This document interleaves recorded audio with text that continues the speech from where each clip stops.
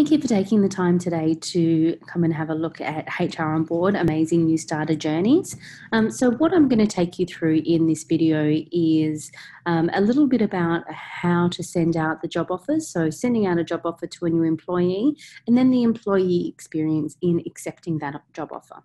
So I'm going to try and keep it as generic as I can, whilst having a little bit of what schools do added into the flow so that you can see how it's going to work for you as a school. Now, there's two different ways that you can get someone into HROnboard. If you're not using a recruitment system, you simply go through and click create, and then you start filling in the information. So the minimum required information is first name, last name, email address, and mobile number, and start date. And obviously you can have multiple campuses as well. But here's one that I've prepared earlier. And this is essentially how it would work if you are using recruitment software that we can have an integration to. So there's many recruitment software vendors out there, and we have integrations into all of the main players here in Australia. So I will click on HROnboard. And just for my environment, I just need to select education. That won't happen in the normal environment.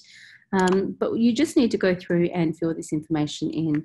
Now, because it's come through from recruitment software, it has actually pre-filled some address information. But here's some drop-down menus that are basically set up for education. So you can then determine, based on what type of contract you're issuing, will determine what's drop-down are available for you. So if they're teaching, these may be some of the selections. Now, everything through here is completely configurable. So if this is not language that you use, we essentially will change it to what you use. So if we'll go through and change it up a little. And then the appointment status, is it going to be permanent or fixed term? And then full-time or part-time. So once again, these are all completely configurable based around your requirements. Now, within the education sector, there are different grades, I guess. So it will be able to determine what the lower limit and the upper limit is.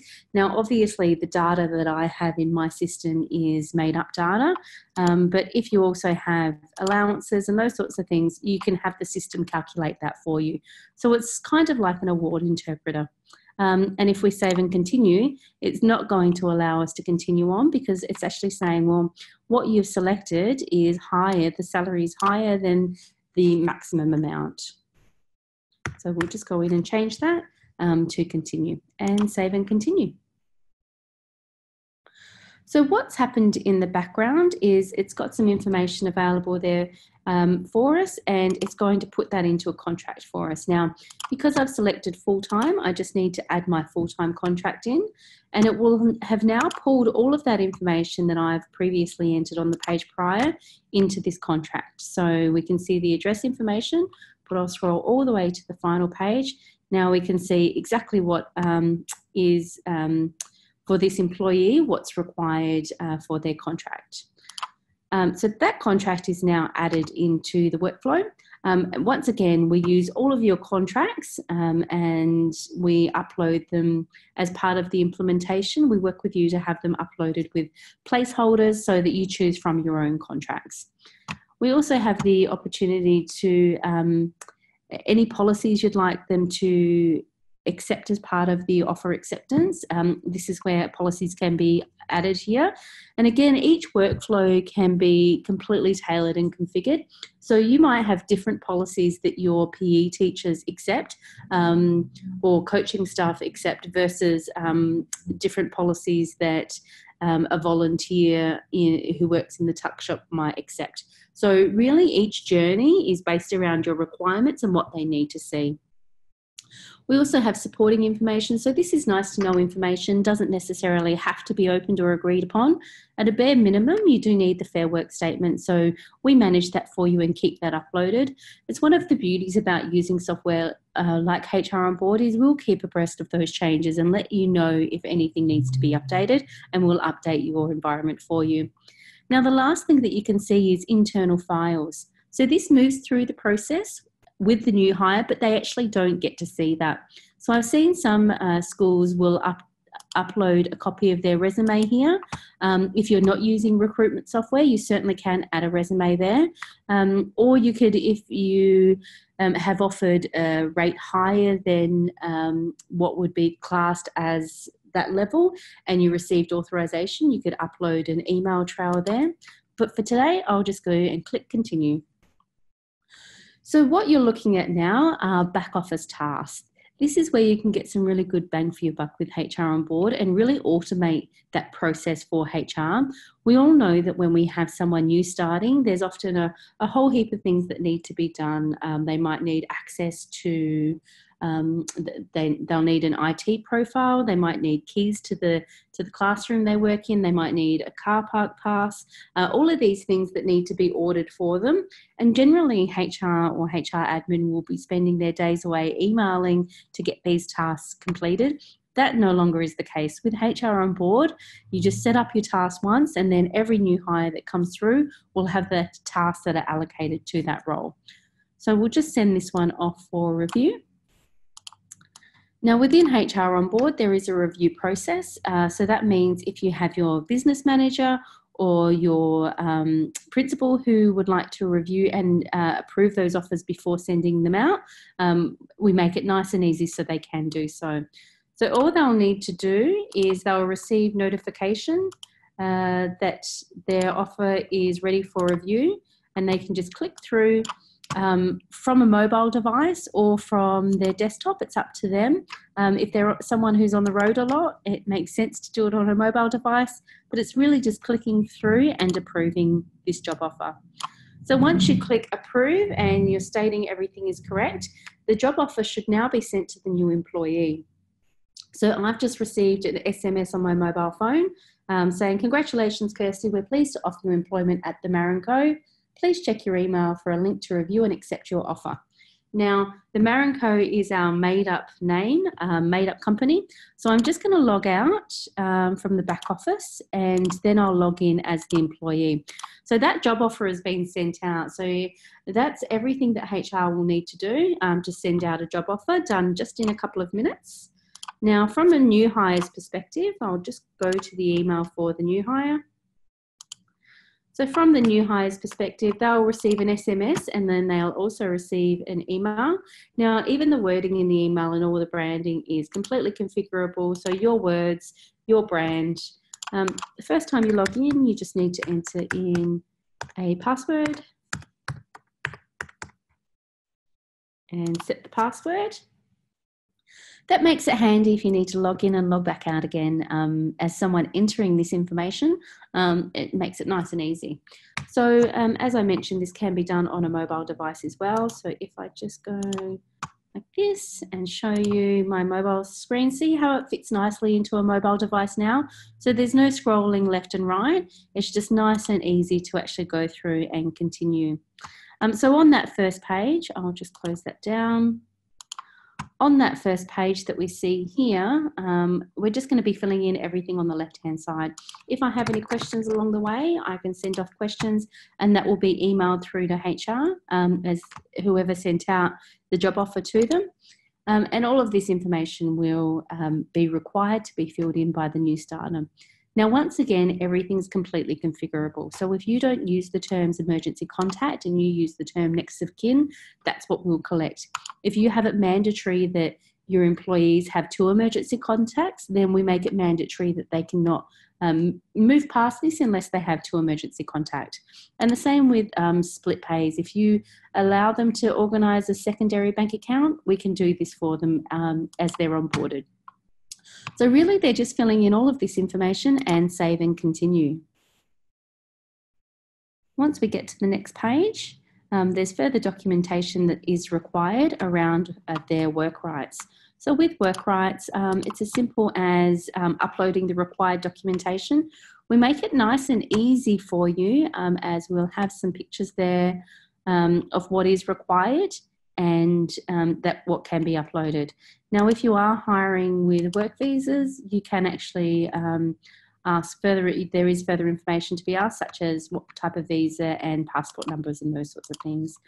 but I'll just go on through and save and continue.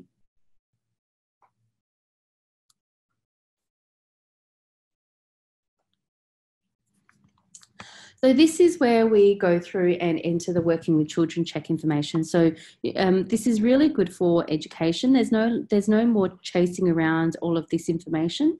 So we'll just go through, do you have current working with children? So they'll ask for the application number and the expiry date. Now, we find that this is generally enough, but you can request for it to be uploaded if you choose to. It's up to you. So then just put an expiry date and save and continue. If you select no with the working with children's check, it will take you, give you a link to apply and request for the actual application number to be submitted. And this is just showing that we can link out to a national police check. So if you require a police check, we can pop the link in here. But for today, I'll just save and continue.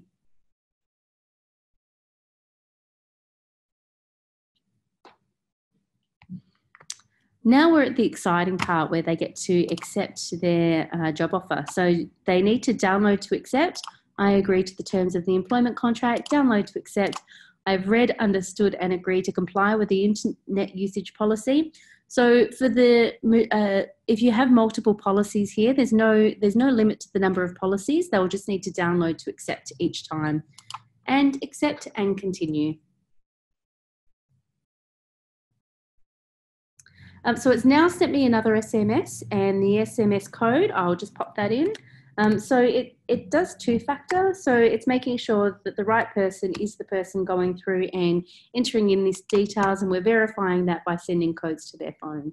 So making it nice and secure. So we're now entering in our tax file numbers. So just my tax file number has been pre-filled, but if you see I remove the 2 and change it to a 1, it's going to come back and say that it's not a correct tax file number. Tax file numbers in Australia are actually built around an algorithm, which means that if it doesn't fit within the algorithm, our system will reject it. And just filling in all of this information and save and continue. So that's your tax form done. It's really nice and easy and simple.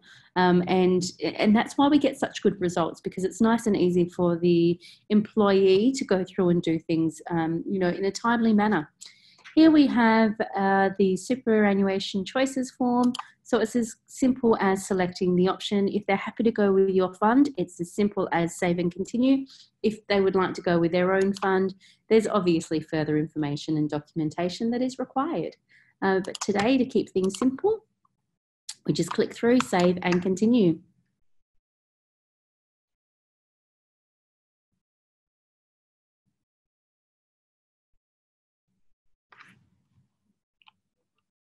So on the next page, we've got qualification and skills. So this may be the qualification information that you'd like to be to have updated.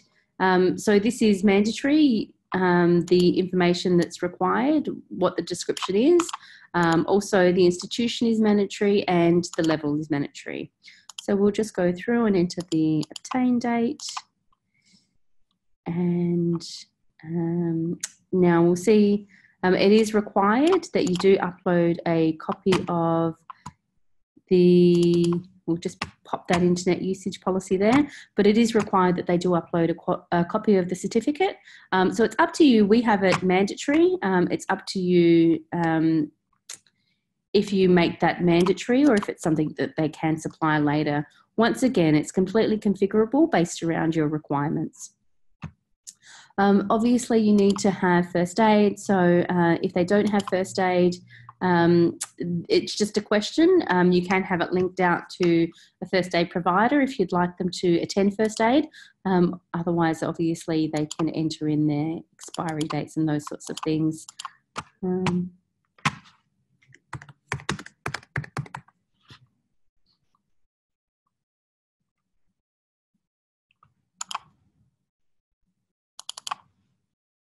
All right, and child protection training. So further documentation that is required. So in this environment, this is not a mandatory field, so we can technically go through and save and continue at this stage.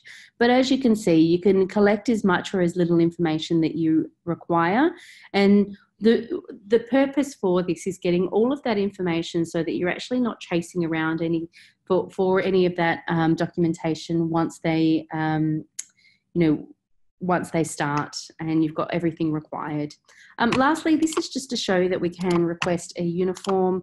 I'll just go and send this off. This might be for coaching staff, these sorts of things, and save and continue. So a t-shirt might be ready for them on their first day, that type of thing. We see a couple of schools that might have this, but it's certainly not something that is widely used within education. So everything is now done from the new starters perspective. They then go on the employee journey. So there will be another video available for the employee journey. But what's been happening in the background whilst the employee has been completing this is pretty exciting. So firstly, I'll just go through to HR admin. See, we sent that question through earlier. So they just received notification that there was a question. And you can actually respond straight back to that, and it will go through to as you can see, it goes through to the employee email. So it makes it nice and easy for you. There's no, searching for their details. And you also receive notification once the employee has accepted their job offer, which is nice to know that the role's been filled. Now, the other thing that happens in the background is payroll will receive notification that everything has been completed on their end. Now, I'm just going to log in as payroll. Now, sorry, I'm logging in and logging out. There is single sign-on, but it doesn't work for me as I log in and log out as multiple environments. So here's the last step for payroll. So essentially, you come into the system and you can have a look. We have some payroll providers who want to go see how they've answered the tax. Did they put yes or no for the tax-free threshold? But essentially what we recommend is you download all documents and forms because you'll upload that into Synergetic later, but then you mark that as processed. So marking that as processed is what pushes that through to Synergetic, and they'll be sitting in Synergetic waiting for further action. Now, what that looks like from Synergetic's end, now I don't have an access to their system, but there is detailed on Synergetic website, and I can also provide you with the link. There is details for what to do once you've onboarded somebody through HROnboard and where they sit within Synergetic once that's pushed through. So they will go through into the action message center, so you will need to go in and action that and then push them through as confirm that the data is correct, create a new community record, and then staff details. So there's a couple of things that you need to do on the Synergetic side, but all of that data that we collected in HROnboard is now in Synergetic, so there's no double data handling. So all you then do is link your the file that you downloaded from HROnboard into Synergetic, and off you go. So if you have any further questions about HROnboard, please reach out. My contact details will be available on the screen. You can also try HROnboard for yourself using our try function, and that information is also available on your screen right now. I hope you've enjoyed today's demo, and if you've got any questions, we're here to help. Thank you.